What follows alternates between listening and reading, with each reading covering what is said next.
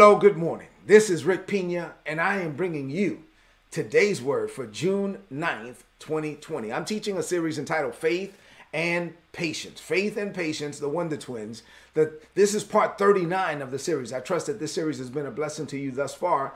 The title of today's message is God Can Bless Your Work. I'm talking about a God who wants to bless you at work. If you have a business, God can bless your business. If you have a career, God can bless your career. If you're a student, God can bless you while you're in school. I'm talking about a God who is not confined to a building. God is not confined to a church service. God is not confined to a church community. I'm talking about a God that will bless you when you're outside of church. God can bless your work. Let's talk about it today. James 1:2-4, the Bible says, my fellow believers, you know what? When it seems as though you're facing nothing but difficulties, you should see it as an invaluable opportunity to experience the greatest joy that you can. Why, Paul? Because why, James? Because you know that at that point, your faith is being tested.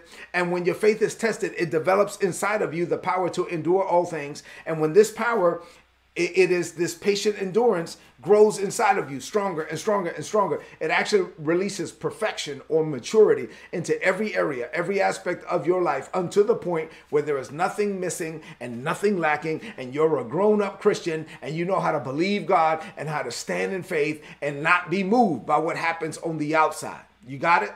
And in Ecclesiastes 3:1, the Bible says that there's a time and there's a season for everything under heaven. And everything is going to happen in your life at just the right time. You got to learn to trust God's timing. You got to learn to set your watch of expectation to God's clock of manifestation. And then Genesis 41:49, the Bible says that Joseph stored up so much grain that it was like the sands of the sea. He stored up so much grain that it could not be measured. This had nothing to do with church, and this had nothing to do with tongues or laying hands on the sick. None of that. God blessed Joseph to store up grain at work. Let's talk about it. So what does this mean to you today? I have 6 things to share with you in this morning. As I share these 6, I want you to open up your heart to receive. 6 things. Number 1, here we go. God's blessing is not just reserved for church services. I don't know, it's frustrating to me sometimes when I talk to people who are just fixated and focused on church. What do you do? Like, what do you do? I'm an usher. What do you do? I'm on the praise team. What do you do? I work in the parking lot. I appreciate all of that. But listen, God is not limited to Sunday mornings. God is not limited to Wednesday nights. We serve a God who's bigger than all of that. So let's talk about it. God's wisdom was operating on Joseph. And as a result, the nation of Egypt was able to prosper like no other nation in the middle of a famine. They had so much grain in their reserves that it could not be measured. It was like the sands of the sea. And what's interesting is that what I'm pointing out this morning is that God blessed Joseph at work. And this is something that some people just don't realize. They don't open up their heart to it. Many believers today think that God, his blessing, his favor, are for things like Bible study, missions, charitable projects, church services. They focus so much on what you're going to do in church that they fail to open up their heart to a God who wants to be the God of your entire life, not just church services. Many believers limit their faith to Sunday mornings, to church buildings. And we serve a real God who can deal with you every day with real challenges in a real way. Let me talk about it today. God blessed Abraham with material wealth and gave him a physical child to the point where they received the child when they were past childbearing stage. God blessed Isaac, his son, to reap 100-fold harvest in the middle of a famine. God blessed Jacob, his son, with more money in 1 year that he had received in the previous 20 years working for his father-in-law, Laban. God blessed Joseph, the guy that we've been talking about. God blessed him, and he was prosperous as a slave. He was prosperous as a prisoner, to the point that when he was a slave and when he was a prisoner, he was living better than most men who were actually free. Why? Because the favor of God, the blessing of God was on him, and it was on him at work. None of what I just said, Abraham, Isaac, Jacob, Joseph, none of that had to do with tongues or the laying on of hands or spiritual blessings or the Holy Spirit. None of that. This is the blessing of Abraham. It is a natural blessing. It is a material blessing for this world. And in Galatians 3:29, the Bible says that God made him, Jesus, to be a curse for us, right? So that the blessing of Abraham could come upon the Gentiles. And so a lot of us today have opened up our heart to the blessing of Jesus, which is a spiritual blessing, but we fail to open up our heart to the blessing of Abraham, which is not a spiritual blessing. Abraham never laid hands on anybody. They never raised the sick. They never fed 5,000 with fishes and loaves. None of that. It was a natural blessing. You need both, and you can open up your heart to both. Say amen to that. It's okay. It's okay for you to have the spiritual side and the natural side. God is not opposed to it. Number two, but for you to get to the point where God is your source, you must switch systems. I'm going to talk about that today. You got to switch systems. You got to switch systems to the point where now you're relying on God as your source. Lord, you are my source. I'm going to do whatever you tell me to do. You are my supply. Pharaoh, the king of Egypt, had to switch systems. Before Joseph showed up, Pharaoh had a system. His system relied on sorcerers. His system relied on soothsayers. His system relied on magicians. And so these people did demonic things, and he got guidance and wisdom from them. And then when Joseph showed up, and they couldn't answer the dreams, and Joseph showed up, and the hand of God was on Joseph, Joseph said, hey, this is what God, Jehovah, the God of Abraham and Isaac and Jacob, the God of my forefathers, this is what God says. And God gave him the interpretation of the dream. And in that moment, Pharaoh had to make a decision. In that moment, Pharaoh was like, okay, I can either go with this boy who I don't know and this new God that I never heard of, or I can rely on the people that I've been relying on. And incredibly enough, Pharaoh actually switched systems and said, I'm going to rely on Joseph. And he let Joseph store up all this grain. 20% of everything that came in was being stored up for 7 years, all because Joseph put all his confidence. Pharaoh put all his confidence in Joseph, and Joseph had all his confidence in God. Why? Because at the time, they switched systems. And then when the famine came, why? Because they were totally relying on God. They were the only nation to have grain in the middle of a famine. And so Egypt became the richest nation on the planet at the time because the king relied on God. He switched systems. Number three, Joseph's grandfather, Abraham, switched systems. At some point today, I'm going to ask you, have you switched systems? Like, do you know that God is your source, right? But let's talk about Abraham. I'm going to talk about Abraham, Isaac, Jacob, and Joseph. Let's start with Abraham. Now that we know that Pharaoh switched systems, let's talk about Abraham. Abraham was 75 years old. His wife is 65 years old when the Lord shows up to him in Ur of the Chaldeans. And so he's there in Ur of the Chaldeans, and they are worshiping idols. They are worshiping gods that you can see. And this God that he could not see. So this invisible God shows up. And matter of fact, they were worshiping many gods, right? And so now a single God shows up. A single God shows up to Abram and says, I am the Lord. Listen, I want to bless you. This is something I came up with in my heart, not something you came up with in your heart. I want to bless you. I want to exalt you. I want to make your name great. I want to bless all the families of the earth will be blessed through you. I will bless those that bless you. I will curse those that curse you. But I need you to leave everything that you know. Go to a place that I'm going to show you. And so Abraham had to leave. Abraham, you talking about switching systems. He's 75 years old. His wife is 65 years old. And it was like, all right, let's try this. This is why he's known as the father of faith. He had the audacity to leave. He left everything that he knew, right, for a place that he didn't know where he was going, for a God that he could not see. And he had to believe that this invisible God would show up in his life in ways that can be seen. And God made him rich in cattle and silver and gold. And God did it because he was willing to switch systems. He was willing to rely on him. Number four, Joseph's grandfather, Isaac, did the same thing. He switched systems. Now, this is Abraham's son, right? So Abraham's son was dealing with a famine. He remembered, oh, my father dealt with a famine and God blessed him. So I'm going to, you know what? I'm going to do whatever God tells me to do. So now he's in the middle of a famine, right? So now he's there and the Lord told him, don't leave. Stay in Gerar. Don't go to Egypt. And he's like, okay, so what do you want me to do? Why do you want me to stay somewhere where there's a famine in the land? Why do you want me to stay? Listen, the crops are not producing anything. The clouds are not releasing any rain. This is the middle of a famine. Why do you want me to stay here? He was like, because I want to show something to you, and then I want to exalt you so that people can see who I am. He said, in the middle of a famine, when it was not raining, when the ground was not producing, the Lord led Isaac to sow a seed.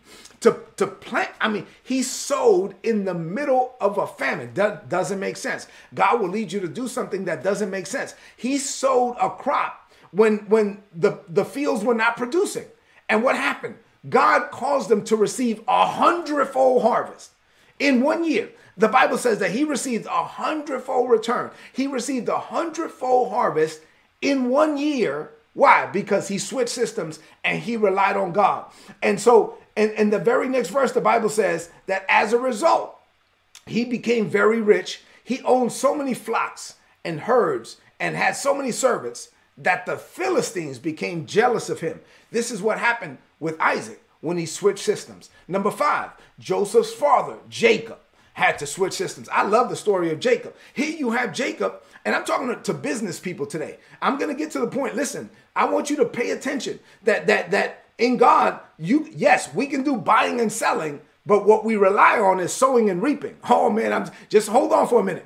Joseph's father, Jacob, had to learn to switch systems. He was working for his father-in-law for 20 years, Laban. This joker, first of all, had tricked him with one wife, then he tricked him for another wife, and then the Bible says that he has switched his pay.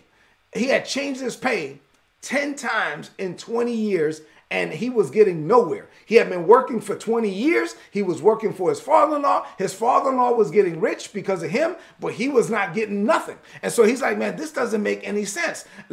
I mean, I know God. He's the God of my grandfather, Abraham. He's the God of my father, Isaac, and he's my God too. Why is it that I am not prospering? Because he was relying on the wrong person. He was relying on Laban. So the Lord shows him something and says, listen, I want you to switch systems. I want you to stop relying on Laban to give you a paycheck. And I want you to switch systems and go to this thing with the spotted and the speckled animals. And so, this is a great story. I don't have time to tell it. But anyway, he switched systems. He goes to this spotted and speckled. And there was only just a few of those. And Laban was like, well, this dude is stupid. He wants to go to spotted and speckled. I only have a few. Boom. God made the spotted and speckled to multiply. And before you knew it, now here you have Jacob. Jacob became rich. The Bible says that he made more in 1 year. He had worked for his father-in-law for 20 years. In the 21st year, he made more in that 1 year than he had made in the previous 20 years combined. I'm talking about why? Because you switch systems, when you totally rely on God. Number 6, listen, I'm asking you, have you switched systems? Is your reliance completely on God? Have you moved away from relying on your ability, your power, your strength? Or you just living, relying on your paycheck? Do you think that your job is your source?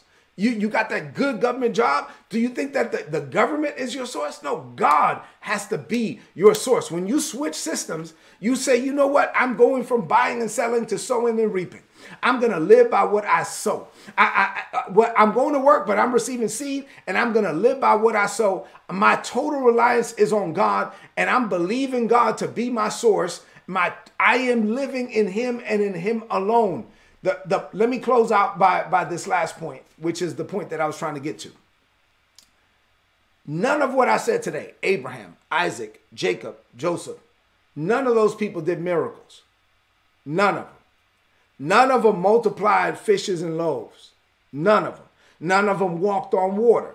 None of them caused the blind to see, the lame to walk, the dumb to speak. None of them had word of knowledge and word of wisdom. They didn't have the Holy Spirit. None of them. This was all natural stuff. So God can bless your work. I'm talking about natural things. This is the blessing of Abraham. Listen, I know a lot of people who focus on just the spiritual, the blessing of Jesus, right? And so I have the Holy Spirit and I have spiritual gifts in operation in my life, and I appreciate that.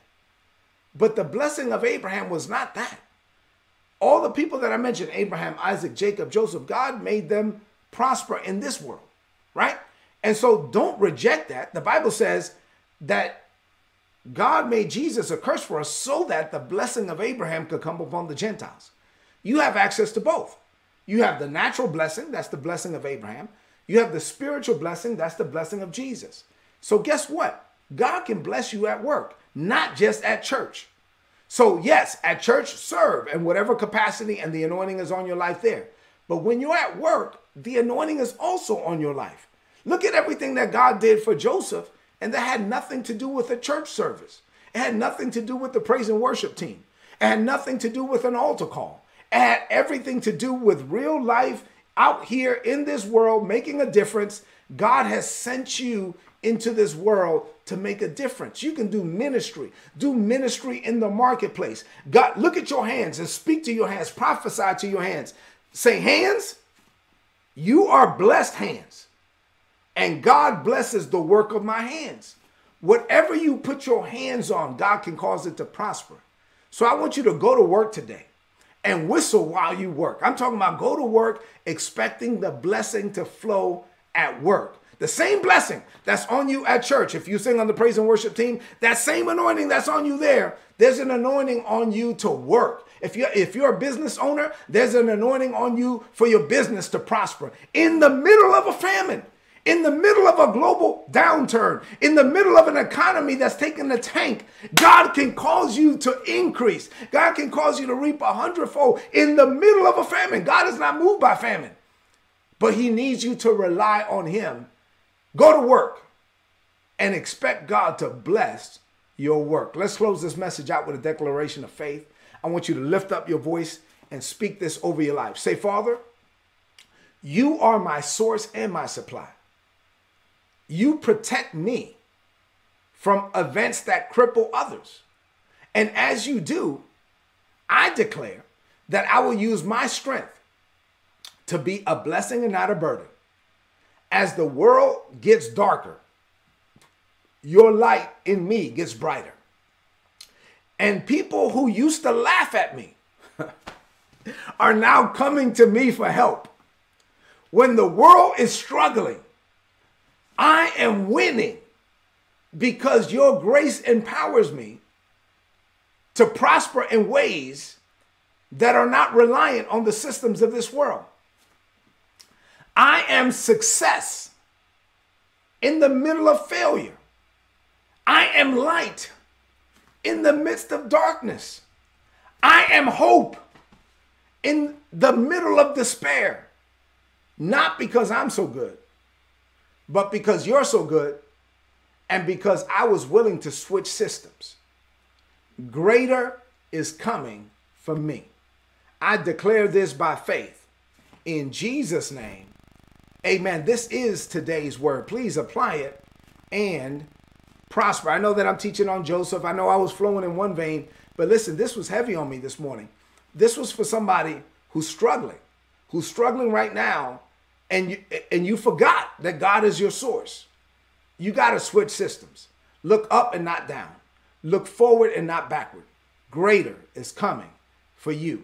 Do me a favor, please share this message on your social media, on your timeline, and with your friends. If you're watching on YouTube Live or Facebook Live, leave me some comments in the chat.